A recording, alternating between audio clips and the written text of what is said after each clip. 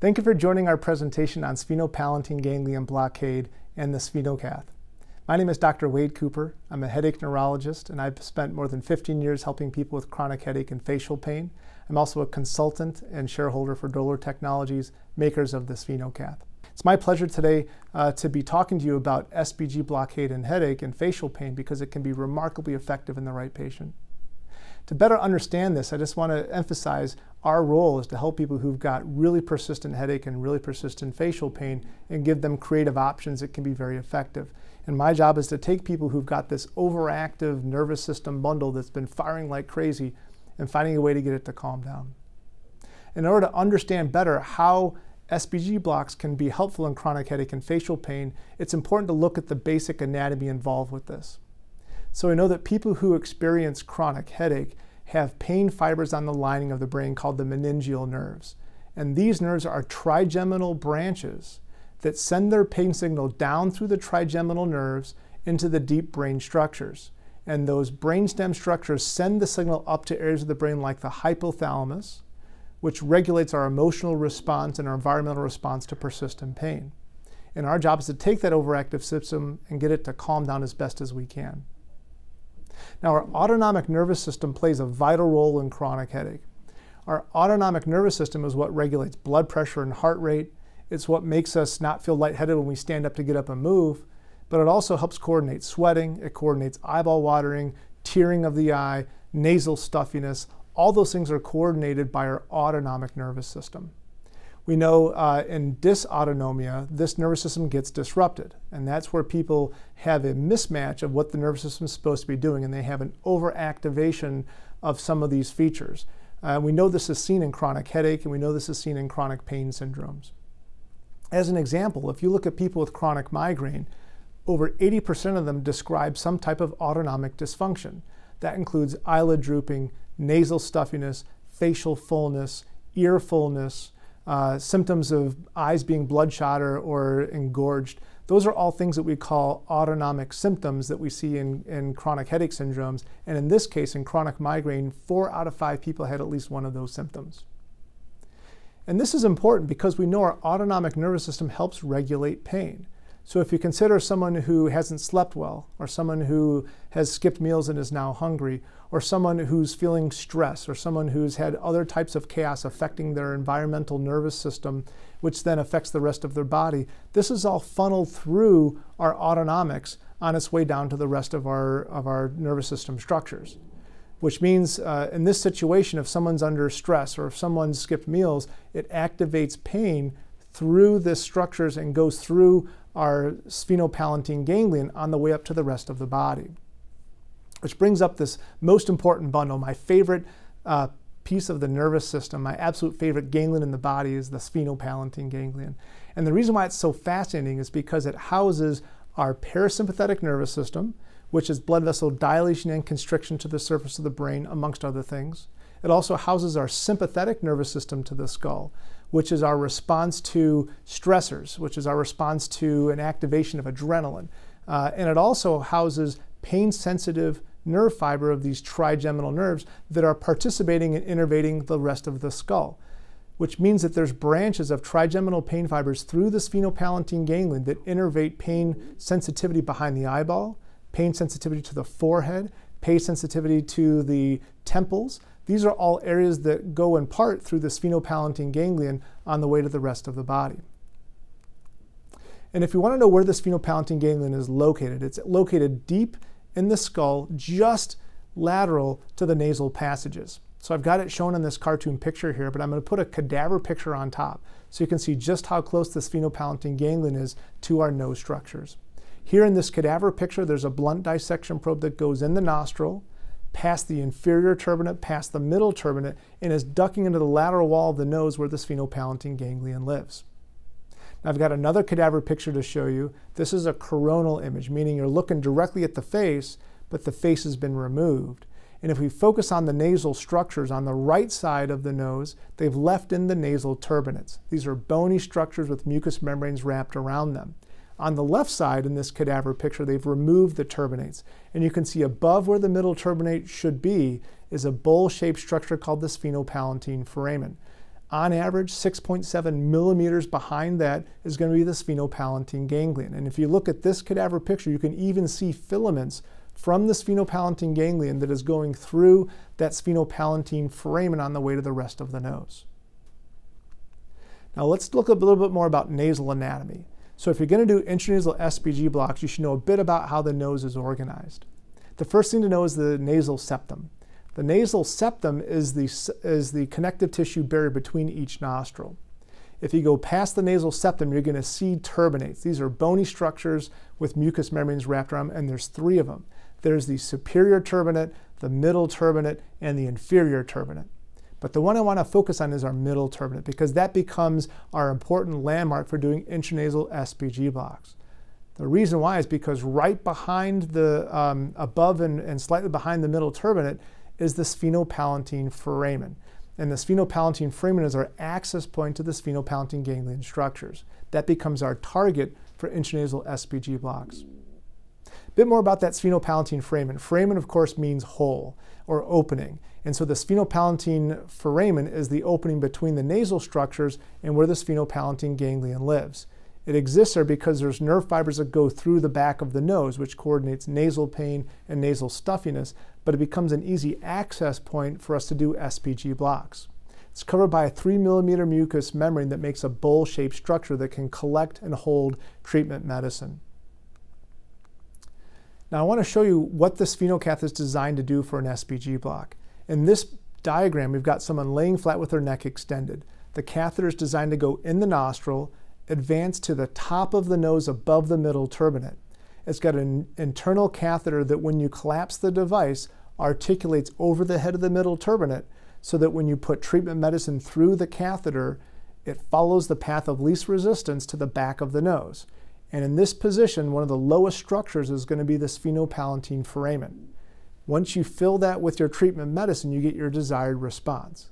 That's the general concept of intranasal SPG blocks. Somehow get medicine into that targeted area. Now there's some old-fashioned ways of doing SPG blocks. You may be familiar with these reading through medical journals or old-fashioned textbooks. One of them is the long Q-tip approach. This is where you take a 6 or 8 inch long Q-tip, doused in some type of numbing agent, and you slide it in the nostril. And what we were telling our residents and fellows to do is you take it as far back as you possibly can. When you think you're as far back as you can, readjust and go even further, because these things have to go in really, really far. They also have to stay in the nose for 15 minutes when you're in the right place. And because the middle turbinate is a bony structure, it many times will deflect this inferiorly and medially so you don't get good contact onto the sphenopalatine foramen area. But it's still talked about in textbooks and still done in some clinics. The other way of doing these SPG blocks is the long needle infrazygomatic approach. And this is where you take a very long needle under an x-ray machine, insert it underneath the cheekbone, and advance it medially all the way until you hit the bony structures of the nose, called the pterygoid plate. Once you've hit that bony structure, you have to dance the needle along until you find the opening where the sphenopalatine ganglion lives and drop your treatment medicine. A couple downsides to this. First of all, because this is all underneath the zygoma, none of this is compressible. So if you inadvertently hit a blood vessel, hit a venous plexus or something like that, there's got no way to compress this, and there's a risk for a hematoma with this approach. The second thing, and probably the most important, is this is really painful. This thing can hurt, and this is a needle that the patient has to be awake for during the procedure, and you've got to take a very long needle and keep on inserting it till you get to the right spot. Since we've adopted SphenoCath, we almost never do this type of SPG block in our practice, but it's still talked about out there. Which allows me now then to introduce the SphenoCath itself. It's a flexible device designed to go in the nose. When you collapse the device together, an articulating tip bends out at a specific angle designed to go over the head of the middle turbinate. It's flexible enough so that you won't cause mechanical trauma upon insertion, and it's got an embossed arrow on the top of it, which allows you to know which end is up when you insert the catheter. Finally, there's a lure lock on the back of the catheter, which allows any of the syringes to be attached to the back of this. The SphenoCath is intended to administer medicine or fluid to the nasal cavity for treating disorders, including targeting the sphenopalatine ganglion and including targeting the sphenopalatine fossa. Contraindications for SphenoCath use include actively inflamed nasal membranes, malignancy or granulomatous disease that would prohibit correct placement of the device, or any nasal obstruction that means you can't get there, or any active swelling or bleeding of the nose. So when I use the catheter, the only thing I do to prepare it for administration is I lube the front of it. I take a puddle of viscous lidocaine and I roll the catheter's front half of the catheter into this so that it's pre-lubed. Now this will numb on contact, but you're going to see in just a second, this procedure is very fast and it's more acting as a lubricant than anything else. Then we're set to go. So this next slide is going to show you how to do the SphenoCath procedure. I'm going to show you me actually doing this on a patient of mine. This is Heather. She's laying with her, on her back with her neck extended. You'll see me enter the catheter in her nostril. I'll take it to the top of her nose, get firm resistance, pull back and collapse the device, deposit my treatment medicine, and slide the catheter out. That whole thing took 11 seconds. So let's show that one more time. We're going to have her lay flat in her back with her neck extended. You're going to see the catheter enter her nostril, go to the top of her nose, hit that resistance, pull back a ½ centimeter, collapse the device, drop our treatment medicine, and then slide the catheter out. That quick and that easy. You'll notice that she's not wincing in pain. This is generally a very well-tolerated procedure. She looks relatively comfortable for this procedure, as most of our patients who have this done tend to describe it. Now back to this autonomic business. So here's a different patient of mine, and this is Rachel, and she'd had persistent right-sided pain for more than 2 months. She'd been to the ER 3 different times, had minimal relief from IV treatments of pretty much everything you can imagine, and she comes to our clinic with 2 months of persistent pain. Now looking at her picture, you can see she's got autonomic impact on the right side of her face. She's got an eyelid that's drooping, she's got swelling around her cheek. Now this is the same exact patient 10 minutes after a SphenoCath treatment. And you can see in this situation, she's got improvement of her lid-ptosis, improvement of her periorbital edema, and she's smiling. And this isn't because my jokes are funny. She's smiling because her pain's gone down. She was an 8 out of 10 on a visual analog scale before we did the procedure. The picture afterwards where she's feeling better, she's already down to a 2 out of 10, and that's in 10 minutes, which is a pretty remarkable response for her. You don't have to always see these autonomic features for people to get well. I like this picture because it just reaffirms this concept that you're not only treating pain, but you can also improve autonomics of the body, and just reaffirms this concept of SPG blocks in general. Now this effect of SPG blocks and headache has been proven several different ways. This is an article that was published way back in 2003, and these researchers use a modified nasal catheter to deposit lidocaine onto this phenopalatine foramen. And what they did is they found there was an acute response in migraine. But what's interesting is their conclusion. Their conclusion was these findings of significant benefit doing intranasal SPG blocks in acute migraine was because of a combination of trigeminal pain response, but also autonomic response. It's what separates it from other treatments that are out there currently. This article won the Wolf Award in 2003, which is a research award given by the American Headache Society for impressive research that changes our understanding in the headache space. So this other article I want to share was just recently published through the American Academy of Neurology's Clinical Practice Journal. And what they did is they surveyed headache specialists around the country. Do you do SPG blocks? If so, how do you do them? And what type of treatments do you use? And what are ones that are most likely to respond? The results from their survey showed that the SphenoCath was the most commonly used device to do an SPG block with. It showed that chronic migraine was the most likely disorder to be used for an SPG block intranasally. And it showed that chronic migraine was most likely to respond, mostly because that was the more frequent disorder that was chosen. They also concluded that it was very well tolerated for intranasal SPG blocks in chronic headache.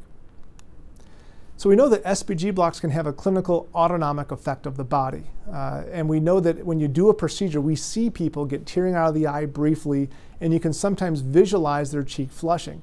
And this prompted people to record temperatures of the cheek as part of an SPG block.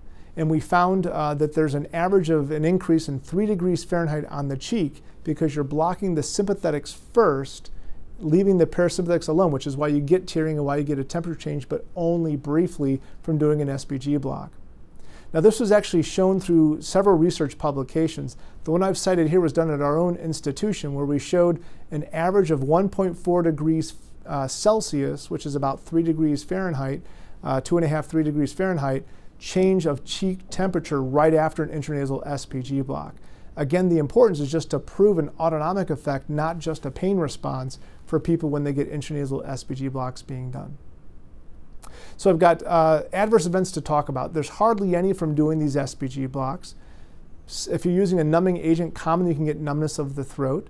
However, you can also see a spike in headache, which we rarely see, and very rarely you can get some transient dizziness that we think is where the injectate, whatever medicine you're using, has gone into the eustachian tube and affected the inner ear structures.